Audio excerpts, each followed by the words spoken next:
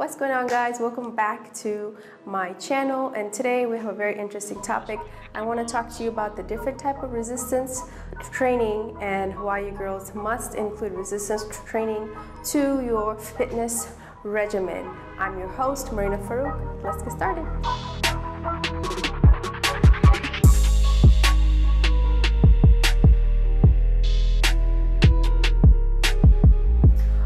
So I want you to understand what I mean by resistance training. And by resistance training, I mean when you put your muscles under some form of resistance, under some form of weight, under some form of challenge. Now, it's so important that you ladies do include resistance training in your fitness regimen, because your body is not going to change unless you put it under stress. And when your muscles are under stress and when you're pushing a load, that is the only time when you give your body a reason to gain muscle. And it's so important for women to gain muscle that, you know what, I'm just going to lay it to you straight. If you don't gain muscle, you're not really going to get tone and shape in your body. So if you're someone who's extremely overweight or you've been obese for a long time, then when you're losing weight, you're going to see you have lots of loose skin, and you're not going to really achieve that tone and shape you want with just simple cardio. You're going to have to add in resistance training and weight training, okay? So muscles are a girl's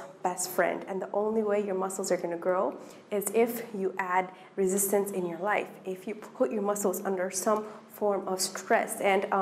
And it's not only just weight training. If you look at it, your whole life, you will only change once you have stress or once you have some hardship. So it's kind of like that, okay? There are 3 types of resistance training. Number 1, resistant bands. You can exercise with resistant bands, and I have a video on resistance band weight training, link below.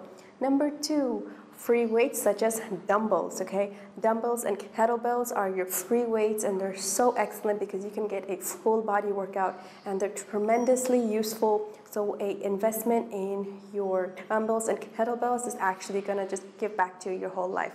Number 3 is, of course, machine weight. So if you do have access to a gym, then you can go and see that there are so many types of machines that you can use, which is also a good idea to add into your weight training. But, if you're not able to go to the gym anytime soon, or you just don't want to go to the gym, then you know what I would say, don't worry. You can stay at home and you can get a full body workout using resistant bands and your dumbbells and kettlebells only.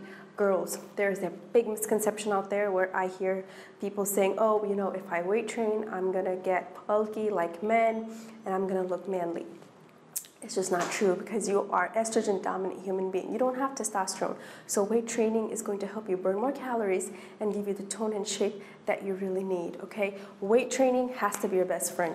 If you want to get results and hold on to results, weight training has to be it, okay? My best advice for you: how to add resistance bands into your weight training. Resistant bands. How to add resistant bands into your training is simple. If you have a routine, for example, a upper body routine, do that same exercise with your resistant bands and then with dumbbells. What this allows you to do is incorporate all the different types of muscle fibers that you have. This is why we actually add resistant band trainings into a really good workout program, because you want to call into action all the different types of muscles and IT bands that you have that make you stronger, better, faster, and more powerful, and allow you to push more weight. Let me say this one last time. You need to get stronger, okay? And how do you know you're getting stronger is, say you lifted a X amount of weight 2 or 3 weeks ago. Now that weight seems lighter to you and you can lift heavier.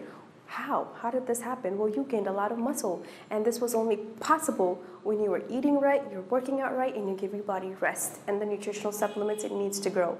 Once you gain more muscle in your body, you have raised your metabolic rate. And once you raise your metabolic rate, you are able to burn more calories, and as a result, your body says, hey, listen, I have a lot of stored fat. I can use that for energy.